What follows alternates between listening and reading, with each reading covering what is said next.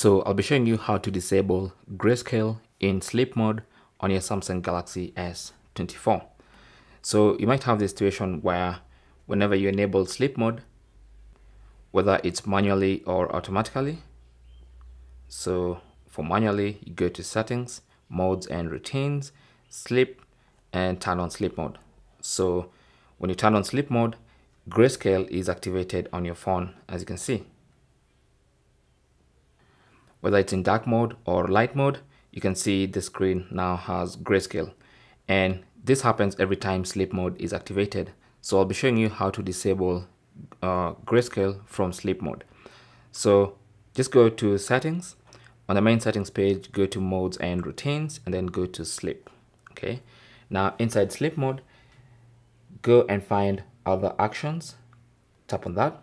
And these are the actions that happen when sleep mode is activated. And these are the extra actions that you can add to this list. Now in this list, we have grayscale.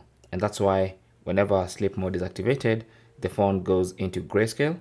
So if you remove that and then tap on done, you'll notice the phone stops going into grayscale, even though sleep mode is still on.